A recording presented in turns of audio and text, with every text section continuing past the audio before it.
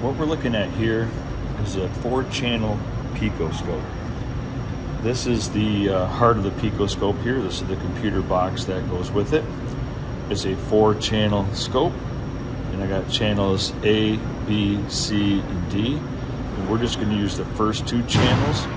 They do light up and they're color coordinated, so I'll set it up that way so it makes sense to you. We're going to stick with the colors. So the channel A will be the blue, and channel B will be the red. There's also yellow and green for the other 2. And then we'll stick with our pins here, the same colors, just so it doesn't get too confusing. But this is our Pico scope, and we're going to just hook it up here a quick second. We're going to take our ends here. So this is going to be the blue end. Again, I'm going to put a blue probe in it just so it makes sense to us.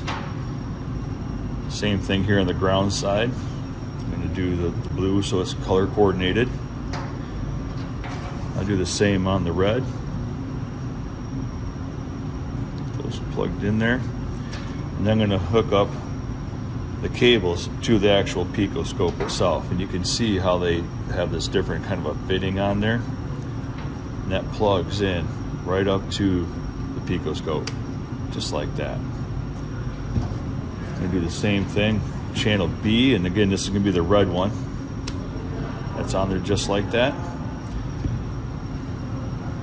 This end, a little square looking end here of the USB, goes in the Pico scope. Right in the top of the Pico scope there is where it goes. Just like that, it's plugged in. The other end of the blue wire, this is what's going to hook to the USB port on your laptop. So this is going to work in conjunction only with a laptop. So we got the Pico scope in its leads, and we'll connect this to our laptop, and we should be ready to go to the next step. Okay, we got our Consulab trainer out here. I have the laptop with the Pico software, and I'm connected it to my Pico scope. Remember, I had to hook the Pico scope itself had to be hooked to the laptop, so I'm hooked to the laptop. I got my Pico scope program up and running. Now I just need to hook the leads to the Consulab. So let's do that in a second. We're going to take the red lead, channel B, and hook it up to sensor number 4, the actual magnetic strip. And what we need to do is the black one needs to go into the ground, and the red lead is going to go on the signal. So we're going to put it up here on the signal, or actually right down there. So I got a 5-volt reference signal to this sensor, and then the sensor is going to send back a signal on the blue side here under this where it says signal. So the red lead goes in the signal, black lead goes in the ground. And then for our channel A, we're going to go on the analog sensor. We're just going to go on these 2 top ones here and make our life simple. And we're set up there, so I need to turn the machine on. And then down here I need to turn on the 5-volt reference signal. So sensor number 1 will produce a signal without the 5-volt reference signal, but the digital one on channel B will not. So I need to turn that on. And then the RPM here will start the shaft spinning, and you'll be able to get some readings on your scope. So we'll take a look at those readings in just a minute.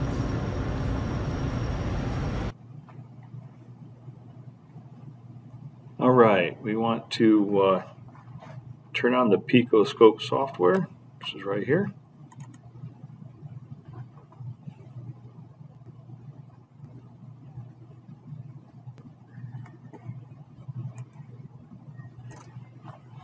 It's going to see our Pico scope right there. It's loading it up.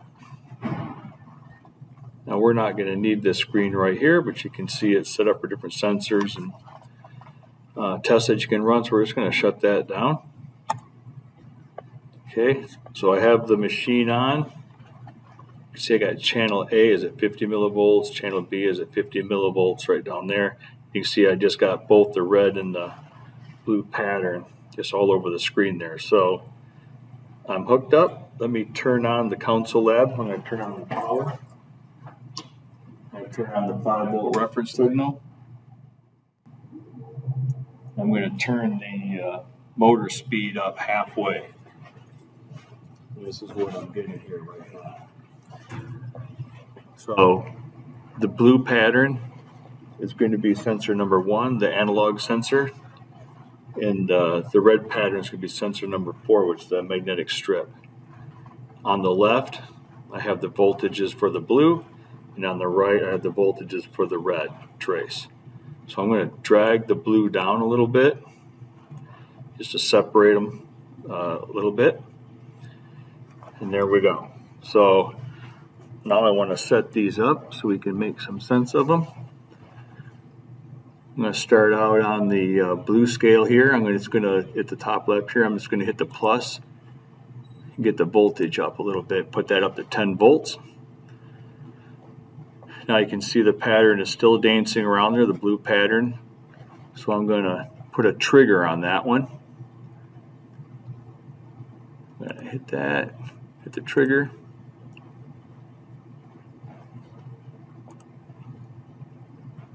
Okay.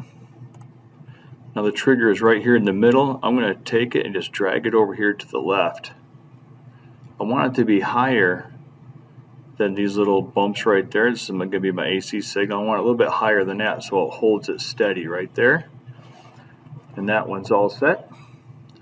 Now on the red pattern here, I want to turn the voltage scale up to 5 volts. I'm on the 2-volt scale now. I want to go up to 5 volts. I'm going to click that up a little bit, get a pattern right there. See what that looks like. Now the pattern is a little small right there. We could probably go back down to the 2-volt pattern there, but I'm going to clean this up a little bit. So I want to hit trace B. Then we'll go down here where it says bandwidth limit. I just want to click that button right there. And that's going to clean up my pattern. And actually, I want to do the same thing with trace A. So I'm going to click on A.